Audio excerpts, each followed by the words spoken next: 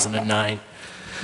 Planning Board for Cape Elizabeth, there are 5 members present and we have a quorum. And the first item we have on the agenda is to consider the minutes of the previous meeting. Does anybody have any thoughts, comments, suggestions, or motions for the board to consider? I have a motion for the board to consider that we accept the minutes as presented. Do I hear a second? Second. Motion having been made by Beth Richardson and seconded by Tom Dolan. All in favor of the motion? All opposed? Motion carries 5-0.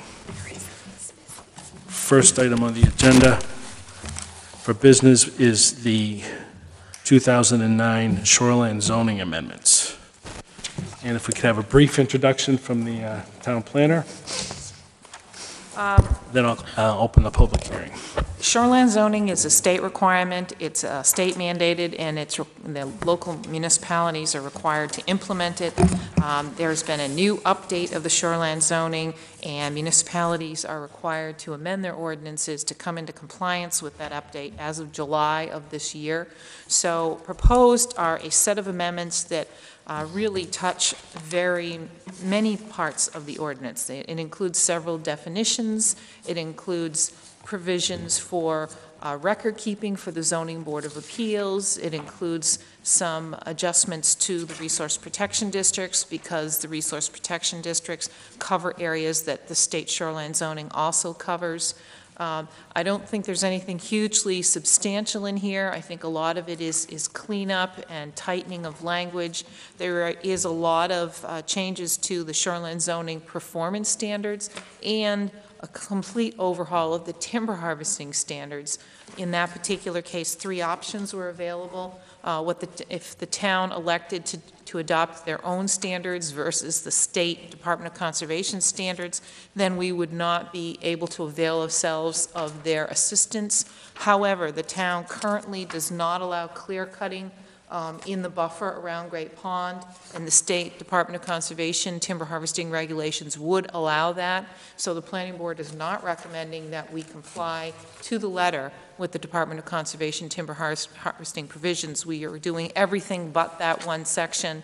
That does mean we will continue to rely on our own local resources to enforce timber harvesting. But frankly, we don't have a lot of it in town, so we're not expecting it to be a huge burden. With that, the provisions and the revisions are online and also available for the public to review in the town hall. There are also a set of amendments to the zoning map, and again, I don't believe that any of those amendments, if anyone can see the zoning map, it's just the areas in red. None of those amendments, in my opinion, are significant. What they're doing is they're extending shoreline zoning almost exclusively in areas where we already have wetland buffer requirements. So there's a couple of little tweaking of wetland boundary lines, but nothing that I would consider a substantial change from what we currently do.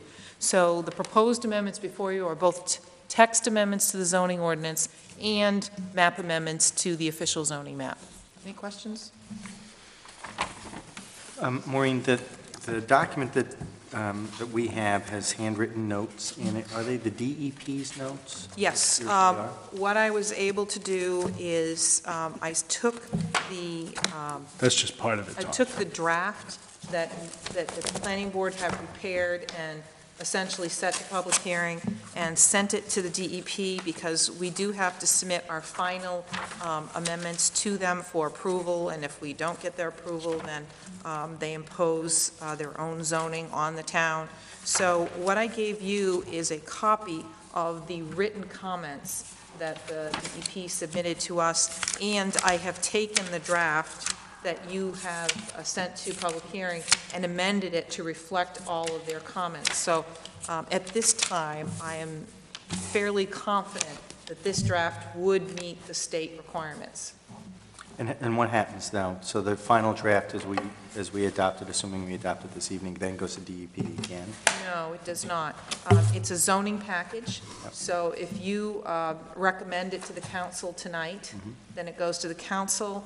They will probably send it to the town council ordinance committee, who will review it They may make additional changes. They would then send it back to the town council. The town council will hold a public hearing on it, and then hopefully vote for adoption, and then we would submit it to DEP for a formal determination of consistency. Thank you.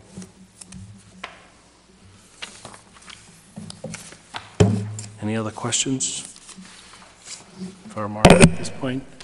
This having been noticed as a public hearing, I'd like to open the public hearing and invite members of the public to come up and make comments on the proposed changes to the shoreline zoning ordinance. Seeing none, I'll close the public hearing and invite the board. Any further discussion? Barbara? I would like to say publicly that Maureen, our town planner, has just done a yeoman's job with this. It was very difficult, and there were so many little places, and we went through it line by line at the workshop, and I think she did a great job and deserves our vote of thanks, so thank you. Thank you. Thank you. Well said. I'd like to make a motion. Thank you. I'd like to make a motion that based on the proposed amendments, the planning board recommends to the town council that the attached shoreland zoning amendments to the zoning ordinance and zoning map amendments be adopted. I'd like to second. Motion having been made by Tom Dolan and seconded by Beth Richardson. Is there any discussion on the motion? I just had one question. In the discussion on the memo that we have, on the amendment on page 14, talks about an amendment that would allow change of use for non-conforming structures. But when I look on page 14, it seems to me that it's a change of a non-conforming use, whether or not the structure is non-conforming. True. Okay. And that, I think what is actually in the ordinance is what we intended. I think it's just the explanation that's, Flawed. okay. Okay. Type. It's the Hatem amendment. Sad.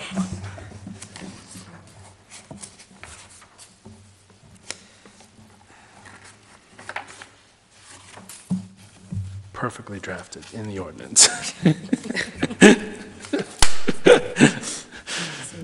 Any other questions? Just double checking. Any further discussion on the motion?